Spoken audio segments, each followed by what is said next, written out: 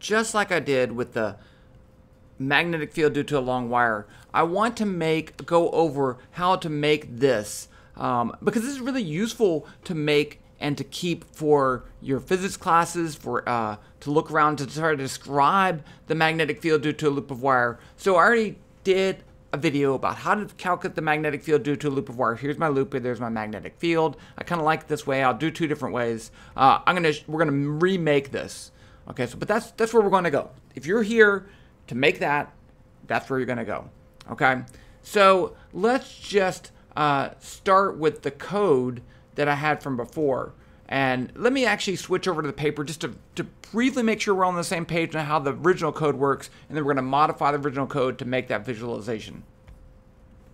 So this is a loop of current, and so the current's coming in and out of the paper right here.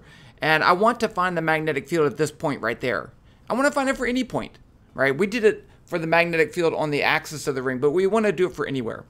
So we have this expression that we're going to use, the magnetic field due to a short little piece of wire. And so we can break this into a bunch of little pieces, but all the pieces have different directions for delta L. So that's the slightly difficult part, and I will go over how that happens. So what I'm going to do is pick an observation location. I can then find the location of each piece of wire and find the contribution of the magnetic field, go around the wire, and get the total. And that's what we're going to do. So we have mu naught over 4 pi. That's our magnetic constant. I delta L is the vector length of the little piece. R is the vector from here to there, and then magnitude cubed.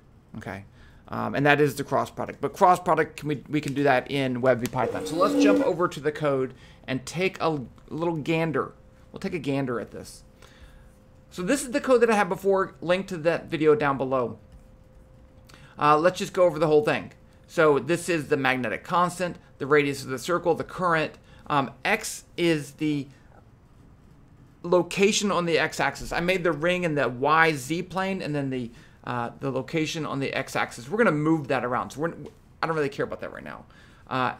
X hat and d theta. So d theta is used to find the vector location and the vector direction of each little piece. Okay, so I broke it into 10 pieces for my loop. That's 10 current pieces, and I'm going to keep it at that because it worked pretty well. And then x hat is the direction, the axis of the ring. I do need that. ds is the length of each little piece. I need that to calculate IDL. And then that's just 2 pi r, the whole length of the ring divided by the total number of pieces. And then b is the magnetic field in order to add up the components of the magnetic field. So right here, what this RT does is it goes through and finds the location, the vector location of the piece. That's that I call it RQ normally when I write it down. That's RQ. And so that's just rotating around in 10 pieces, finding those locations. DL is the vector, and so here's a little trick. So it has a length ds, which I've already picked, and then to find the direction, I can use the cross product, right? So if I take the cross product between x hat and the position, I get a vector that's perpendicular to both those. That's in the direction of the circle, so that works. It's a little trick to work that out. Then I find the vector r, I calculate the magnetic field due to that piece, I add it to the total, and then I go back over and keep repeating the whole thing. And I print it out. Yay. Okay, so what we want to do is to do this for a bunch of different locations. So that means it's going to make sense to make this a function. Okay, so we're going to make this into a function where we calculate that stuff. Now, I'm actually going to, I want to keep the ring, but I don't want to redo the ring. So let's just keep this part right here while all that stuff, I don't even care about the b. Let's get rid of the b because I'm going to name my function b. Let's get rid of this. Let's just get rid, we don't need that. The arrow, the spheres, that's just going to make the ring. Now down here, I'm going to define a function, def b, a little bit bigger. That's better. I like it nice and big like that. Okay, so you can see it better, right? And I'm going to pass to it the vector location where I want to find the magnetic field. I'm going to call that ROT.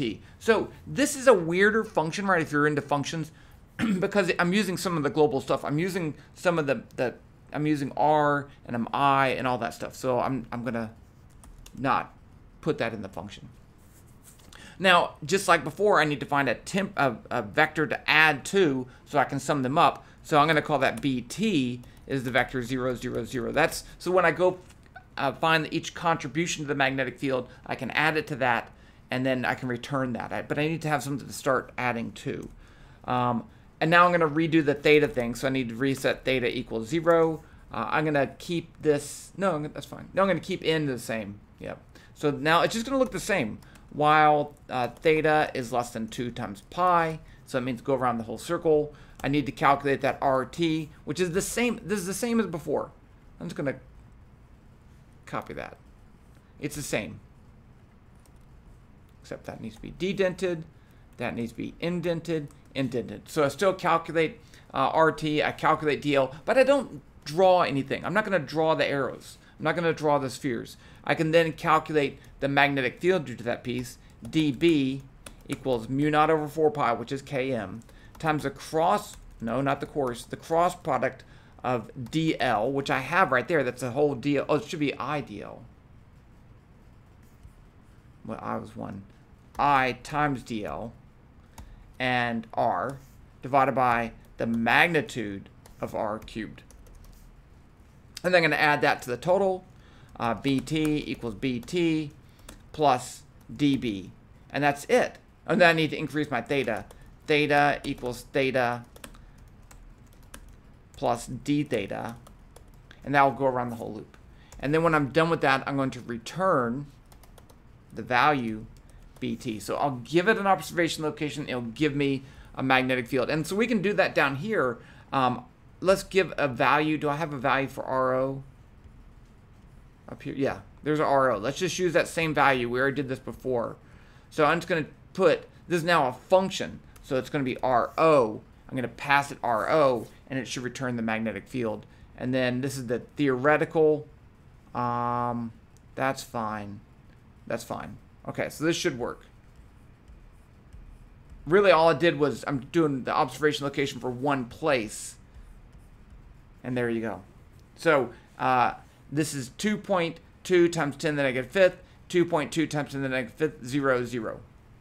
Okay, so all I did was functionize the thing. So now I can move around wherever I want, and I can find the magnetic field. I'm going to first make a loop around my loop, right? So what I'm going to do is find the magnetic field in a circle around here. So I'm going to go around this and plot out the magnetic field. That's what I want to do.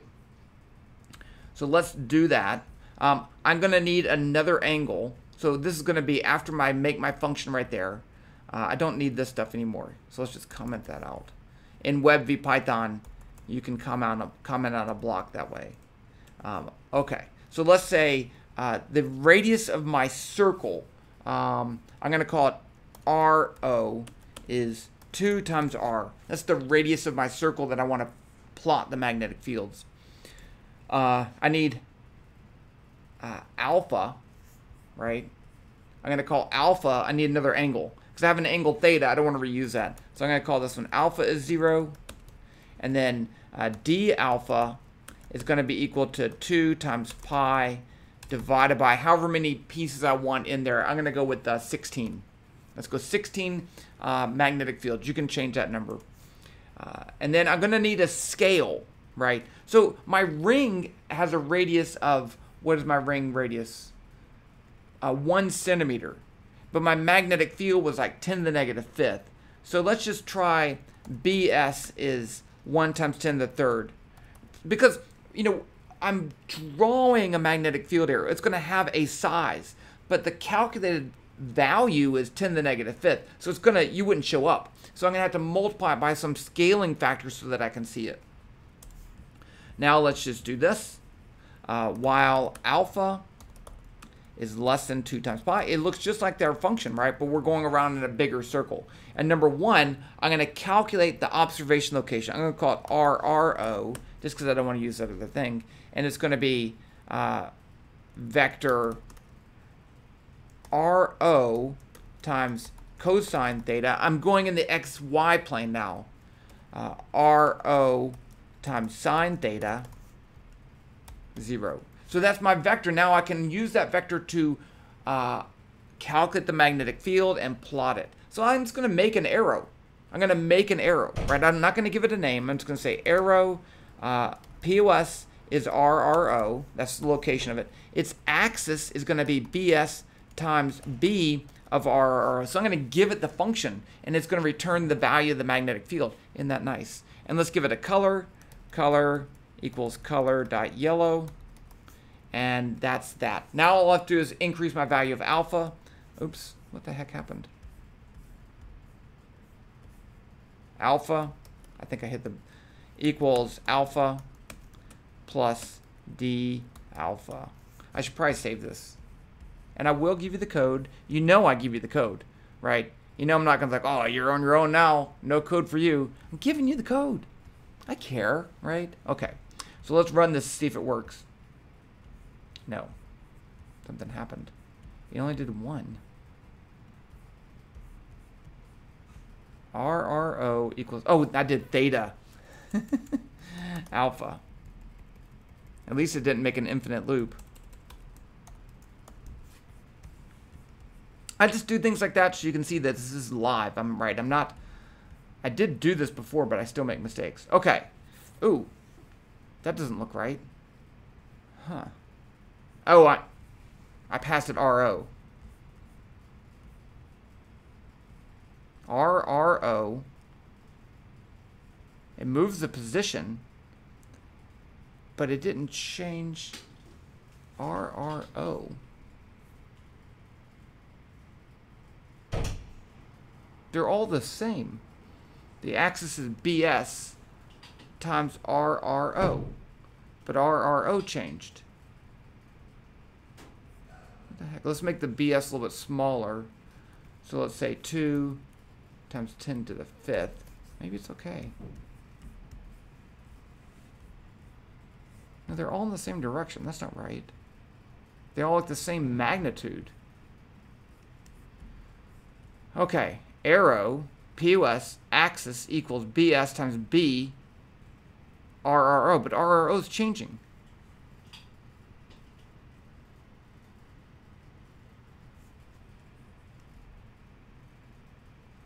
Def. Return BT. BT equals 0. That's working. Huh. This is weird. Return BT. Alpha. I increase my alpha. Position. Axis. Color. Let's see. Here's what I had before. Okay. Now you know it's live, right? Let's just try this.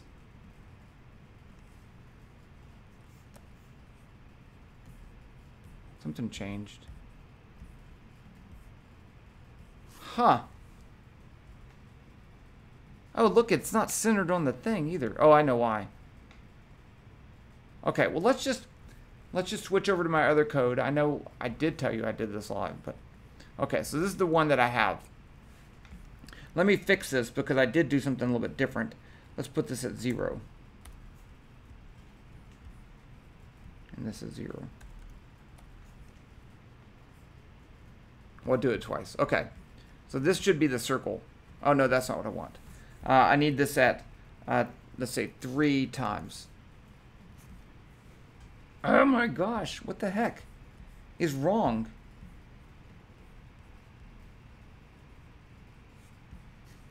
Okay, let's do back the way I had it. R. And this one was R.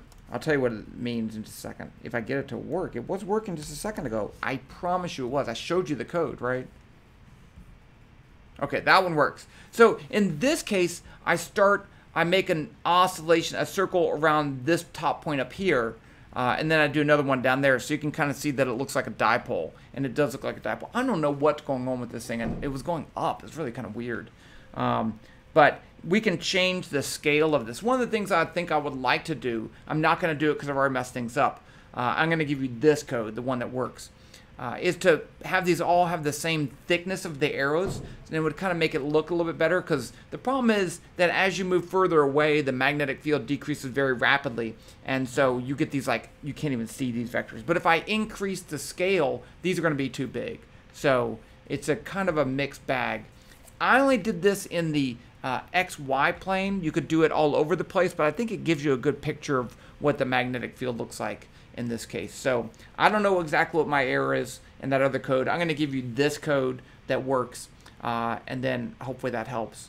But visualize the magnetic field. Again, save this code, because if you need this for a lecture class, you can pull it up just as a code and rotate it around, and it helps students visualize what's going on, and that's the most important thing, right? How do you visualize what this looks like? It's kind of difficult. Okay, there you go. Sorry for the mistake. Hope that helps. I'll talk to you later.